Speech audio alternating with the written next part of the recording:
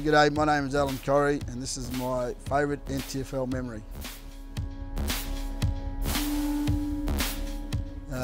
Probably playing in grand finals.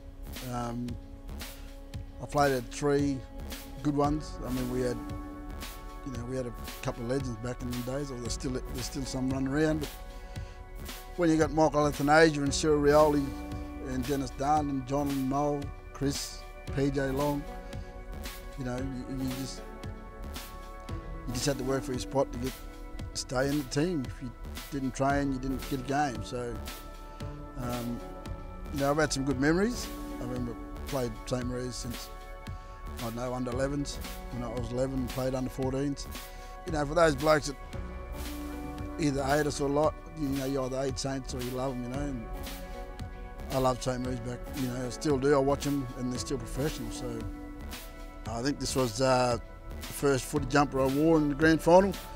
I think it might have been 91. We played Buffaloes here. It was, don't think I could fit it now, but that's how it was in those days. You had to wear the old woolly ones.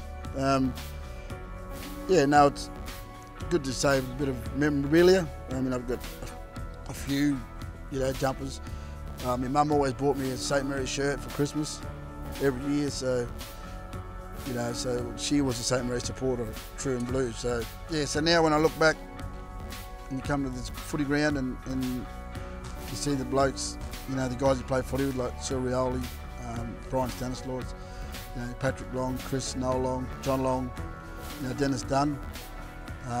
They're probably going to be memories that I'm going to cherish forever. I'm glad I grew up in St Mary's. I didn't have much choice really because my mum loved them.